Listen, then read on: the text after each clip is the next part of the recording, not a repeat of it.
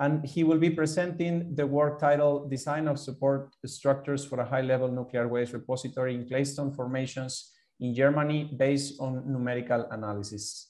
Eric, thank you very much for your presentation, and the floor is yours. Oh, thank you, Miguel. Can you hear me? I hope.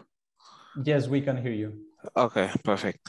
So thank you very much, and hello everybody. So I'm quite happy to be here, and I would like to use the opportunity to present some results of a research project we conducted last year with other partner companies, so with the GMT in Germany and also with UNAM in Mexico with Miguel together. So the talk is about the design of support structures for a high-level waste repository in Claystone formation in Germany based on numerical analysis. So why we are doing that? Okay, so clay formation are considered to be a suitable earthwork for the disposal of high-level waste around the world. And in Germany in particular, we have we selected 9 clay formations that are now under investigation to host the future high-level waste repository for Germany. So, sorry, I think I started the wrong presentation. Okay, this is the right one. Sorry for that. Okay, so that's what I was saying. So, but what was missing was the second point. So, in order to build a repository in clay, we need to build underground facilities, and these facilities requires the construction of support structures, and that was basically the idea of our project. So, we wanted to develop a support structure for underground repository for the repository mine of a repository in Claystone, and we did that based on extensive numerical modeling. So before I continue, it's quite important for you to get an idea what a repository looks like. So I put here the architectural layout of one of the repository that we designed here in Germany. So you can see here in this dash part, that's where you will have the shafts. The shafts go from the surface up to 1,000 meters or even more, depending of the clay formation you are considered.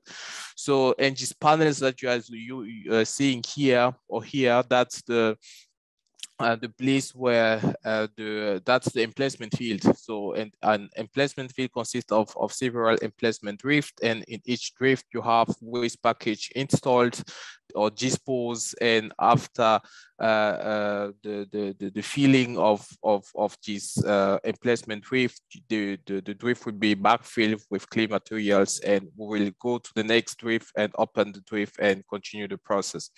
So that's why we divided, let's say, this drift, or let's say tunnels in the common language, in 2 types. So we have short-lived drift. That's the drift where we have the waste installed.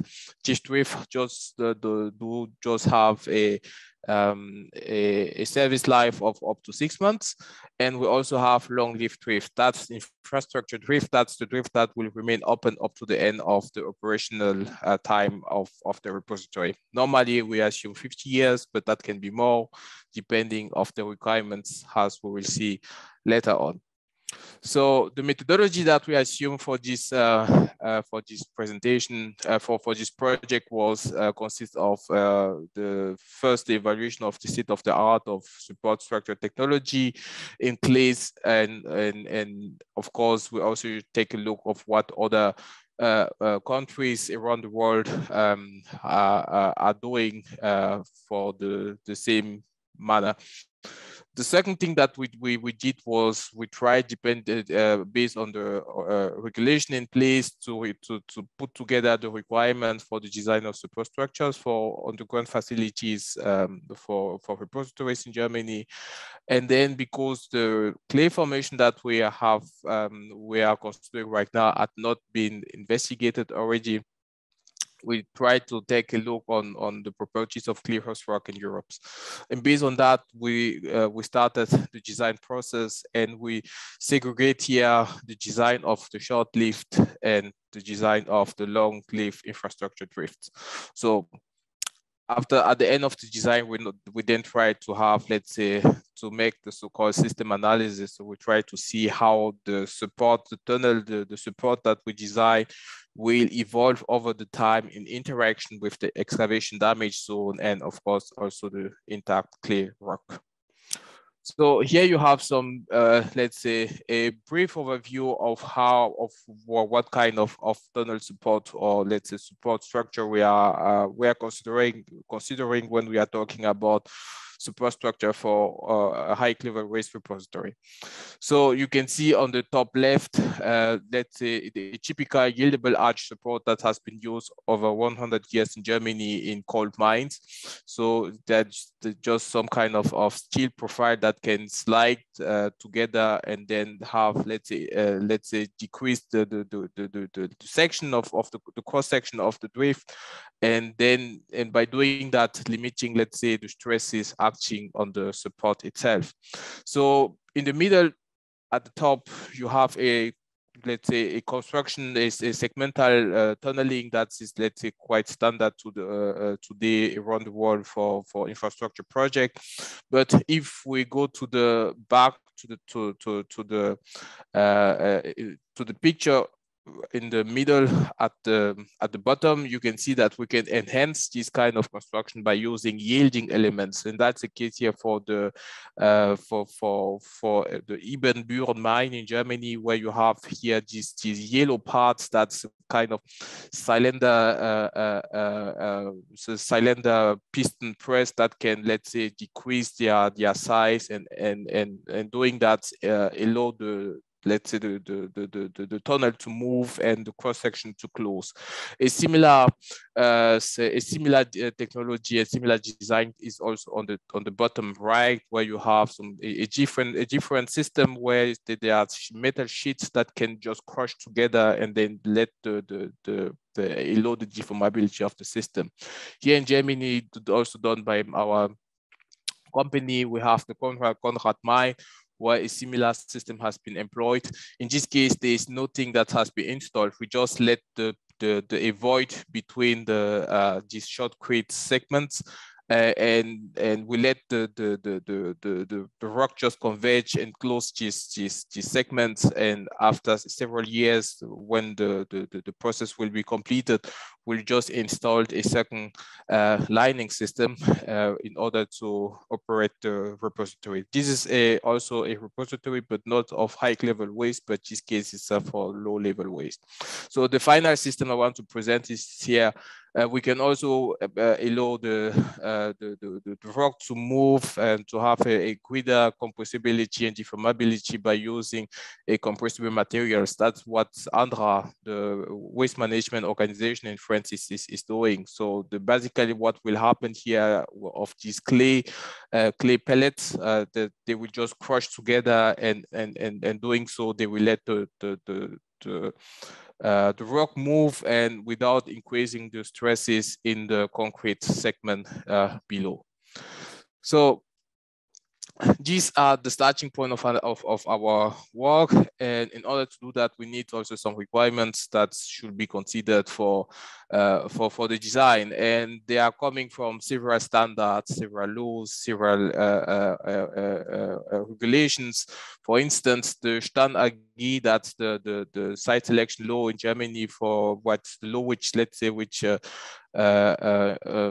preaching about repositories in Germany, requires that the repository has to be built at a depth of at least 300 meters.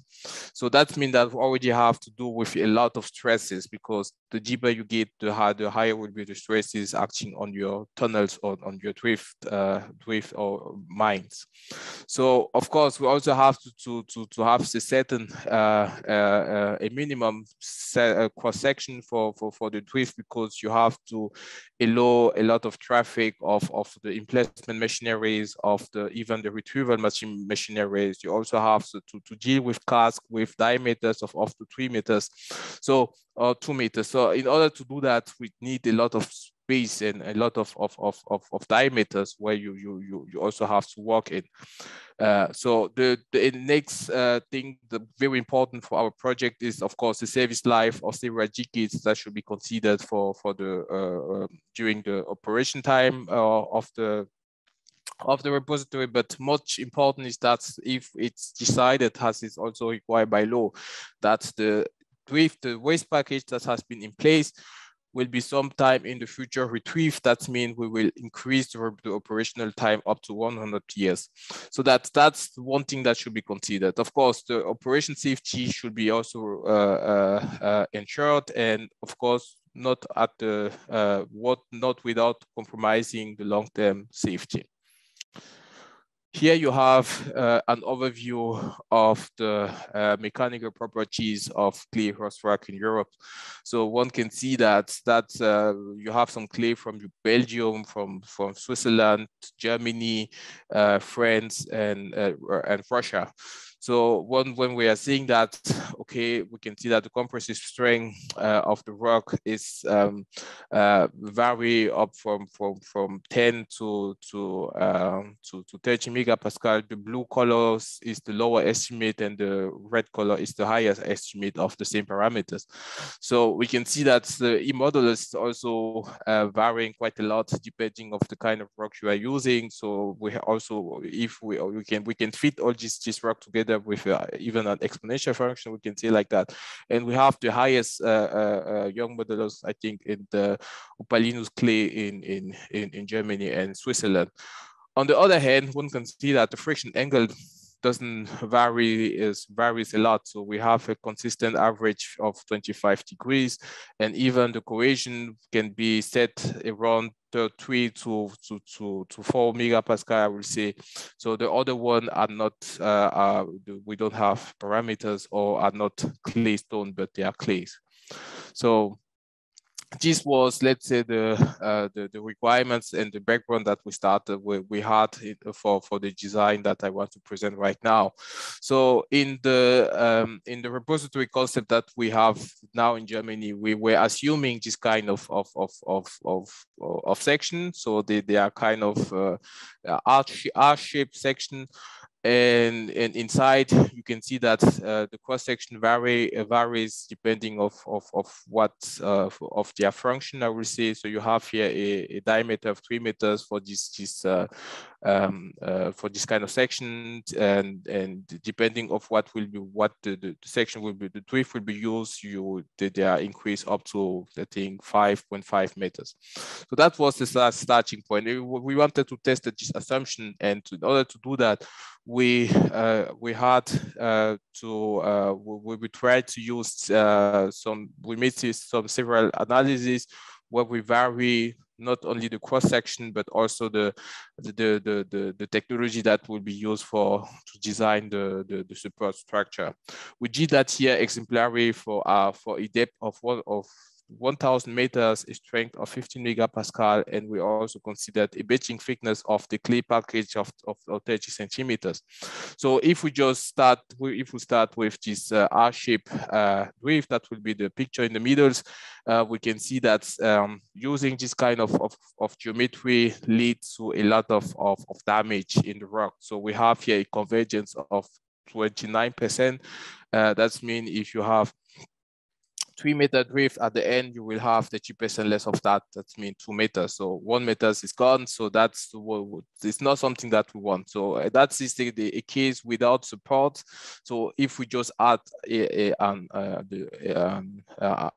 anchor system, we'll see that, okay, that does not add a lot of advantage. So we will still have a lot of damage and 27% of 27% of convergence. So now if we add if you use these yieldable arch supports that we are using in the German coal mine, we can see that, okay, we already have less damage, and we can decrease the convergence to 10%. So the next type of geometry that we investigated were rectangular geometries, and one can see here that they are not suitable for for any kind of application at higher depths. So you can see here there's a lot of damage and a convergence ratio of 50%. So that means 3 meters at the end, you get 1.5 meters left in your drift section. So the best kind of drift that can be used, or that should be used, is of course the sealer is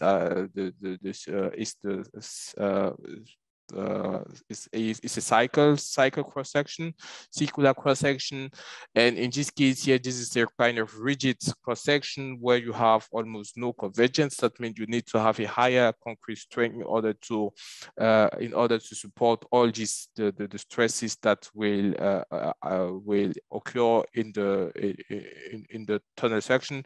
But this is not always the best best way to do that. A second way will be, of course, to use these yielding elements that I presented in the beginning, using that let's say, reduce the stress in the system, but increase the damage. So that's one takeaway that should be seen here. So it's possible to, the idea will be to manage the strengths of the system and also the deformability of the system.